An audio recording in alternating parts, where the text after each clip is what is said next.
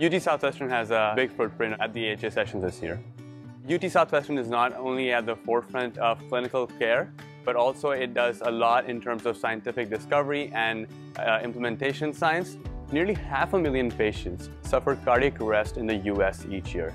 That involves around 350,000 patients outside the hospital and nearly 200,000 patients in the hospital each year.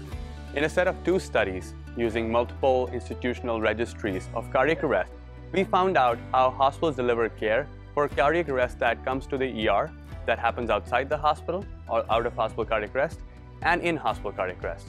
The out-of-hospital cardiac arrest population frequently receives therapy called the therapeutic hypothermia. While this therapy has been shown to improve patient survival, we found a vast majority of hospitals were not implementing this therapy. And we also found that this therapy is frequently not used in a manner that is high quality, therefore finding an avenue to improve cardiac arrest outcomes.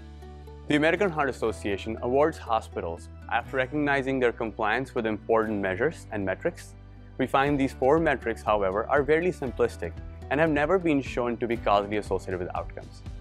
Hence, in a multi-institution effort, we found that AHA awards are frequently given to hospitals not performing well in survival outcomes.